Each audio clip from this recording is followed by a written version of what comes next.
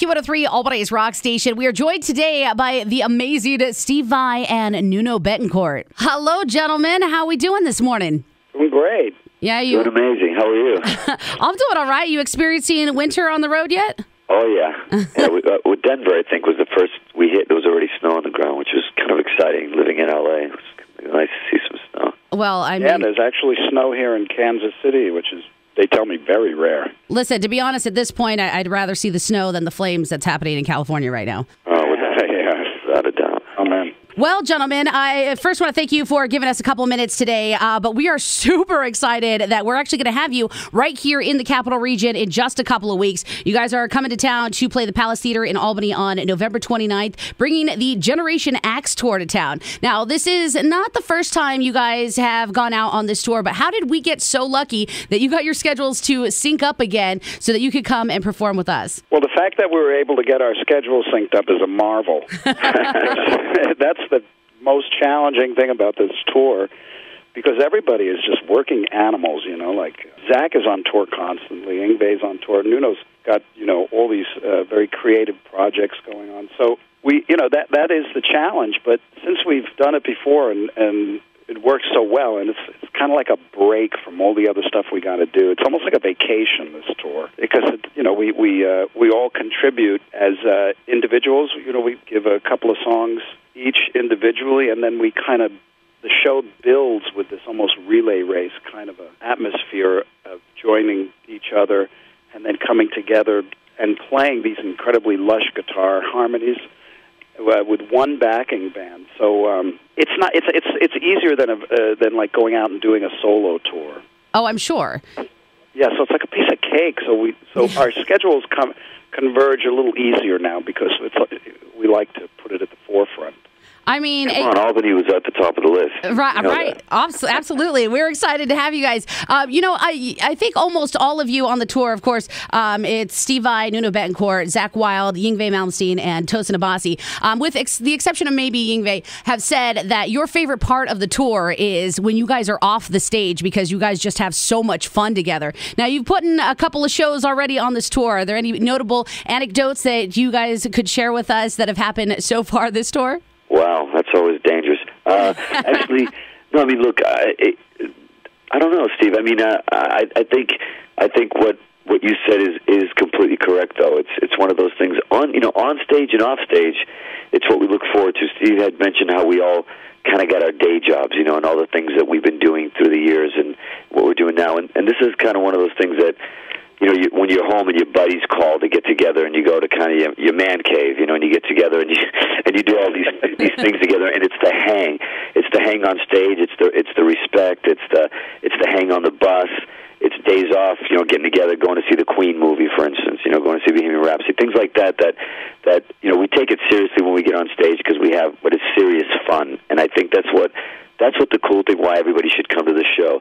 It's not just a touring show where it's like, yeah, we know who Steve Vai is, you know, he's a legend, you know, we know what Yngwie does, we know that Zach plays with Ozzy, but what you haven't seen is when we get together on stage and we collaborate and we harmonize together and the fun we have doing it, you know what I mean? It's not probably what most people think it is, where we're going after each other. It's more like we admire each other to the point where we cannot wait what the other person is going to do, and we feed off each other that way. And like you said, as far as stories, it's kind of early in the tour. We're about a weekend, and I don't know if you have anything you want to share, Steve, off stage. Well, I'm trying to think. You know, it's been pretty tame so far. Yeah, we're breaking in. We're breaking it in. Nothing too crazy. We'll have to change that in Albany. Yeah, by the time we get to Albany, we'll have stories for you in person. It'll be out of control. So you guys just naturally mesh well. Between the two of you and obviously everybody on the tour, you guys have collaborated with literally almost everybody and their mom. But you guys are coming together as kind of the greats of the greats in the rock genre. And what kind of things on stage do you guys look most forward to? Like playing a piece of somebody else's music do you enjoy getting to be a part of and add your own take to? Well, go ahead, Steve. I mean, we're going to interrupt each other because I think we're fans of all different things going on. But for me, seeing Steve Vai play with Yngwie Malmsteen doing Black Star is pretty epic. Something like that even as a youngster being in my bedroom and learning, probably, you know, trying to work out Black Star, which nobody could ever do, and also working out, something that Steve came out with, the Attitude song, and then actually believing that in 2018 they're going to be on stage doing that together. You would never imagine that as a guitarist, and anybody that comes into that room is going to just be like, they probably had never envisioned it as well. So those things like that are pretty special. Yeah, and there's a lot of little special moments in the show. It changes for me, but we recorded our Asian tour and cut it together for a record, and the record's coming out in February. And when I was mixing the record, there's all these like special nuggets of moments, where the five of us actually harmonize together. That's always a highlight for me, because when you're standing next to these mountains, because they're such giants, really, of players, and you listen, and you hear, and it clicks. It's like it's kind of like makes everyday Christmas, There's this feeling of harmonization and resonation that's really powerful. But one of the highlights for me on the record when I listened is when Zach and Nuno actually do this song Sideways. I can't get enough of it. It's a vocal track, and they both sing, and it's just when you listen to something over and over, and it sounds good at the outset, but then you get deep into it, and you get into the personality of the performers, and when those performers are committed and in the music, and I'm not saying this because Nuno was on the phone. I mean, I mentioned this to him. I just grabbed a tissue. I'm wiping tears. No, I'm serious. When I listen to the way he sings this song, it's just, I can't get enough of it. It's one of those. It's a moment where you realize why you love music so much, and I think, and what Steve is just saying, what he just said, you're going to Generation X to see Nuno and Zach sing a song together, which I think that's the beauty of the show, is it's not just for guitar players. It's for musicians, and it's for music lovers that want to hear songs, instrumentals, classical music. I mean, what Tosin is doing is like what mind-boggling beautiful. Yeah, insane. King Crimson was doing, but on crack. It's insane.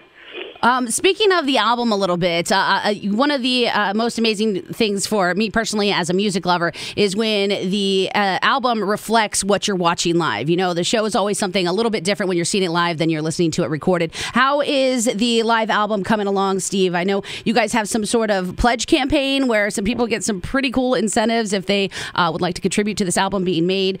The album, of course, called Guitars That Destroyed the World. Can you give us a little update on that? Oh, yeah, sure. Well, the record is done. It's mixed, and it's slated for release, and the pledge campaign has been vital in actually the tour and the marketing that we're going to be doing on the record.